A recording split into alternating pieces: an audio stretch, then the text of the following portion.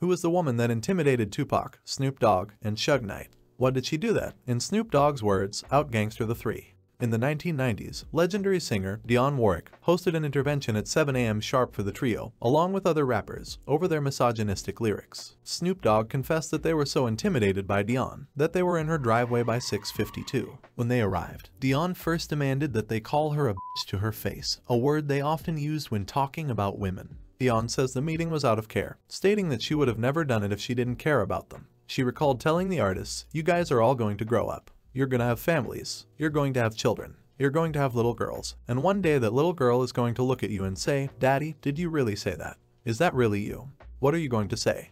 She really wanted them to think about their future daughters one day discovering how their fathers spoke about women. According to Snoop, this meeting was a wake-up call. He says, "She was checking me at a time when I thought we couldn't be checked. We were the most gangsters you could be. But that day at Dionne Warwick's house, I believe we got out-gangstered that day."